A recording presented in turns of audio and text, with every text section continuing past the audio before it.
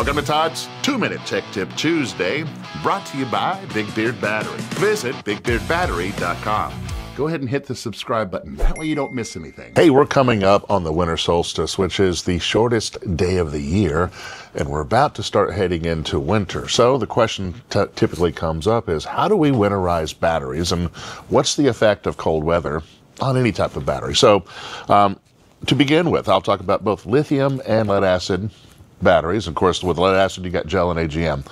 What are the effects of cold weather? Well, with the lead acid, gel, and AGM, cold weather, and it all depends on temperature, but the colder we get, 32 degrees, below 32 degrees, getting into 0 degrees, we have a problem with lead acid batteries, right? Performance altogether drops, charging slows down, and of course, discharge slows down as well.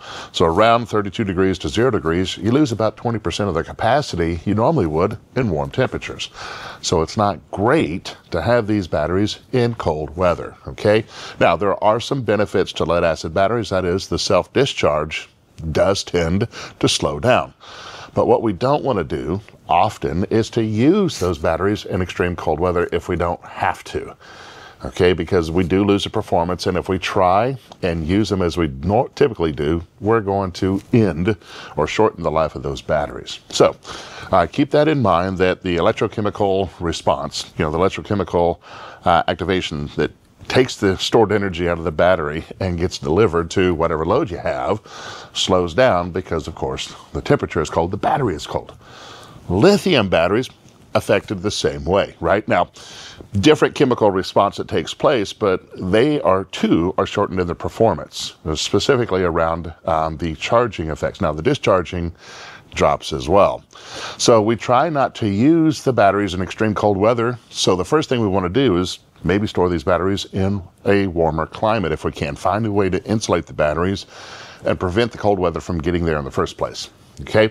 But if you can't, a couple things that you can do, like I said, if you can limit limit the use of it, but if you're still storing a lead acid, gel, or AGM battery in cold weather, this is how you store it. Charge it up as much as possible, charge it up to 100% if you can, and apply a trickle charger to it. Run it through the winter fully charged with a trickle charge on it. If it is not fully charged, it has a greater propensity to freeze. The electrolyte inside can freeze and damage damage the battery itself, okay?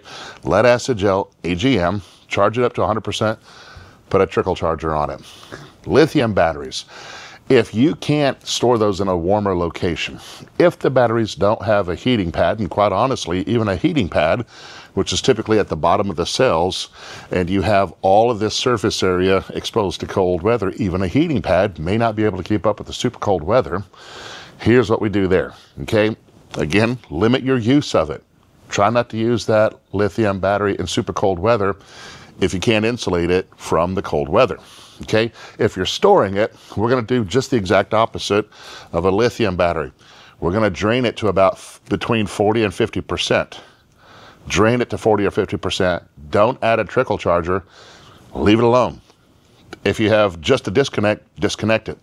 If you have a Big Beard battery, just simply hit the reset button, hold it down until it turns off. You also know that reset button is an on-off button.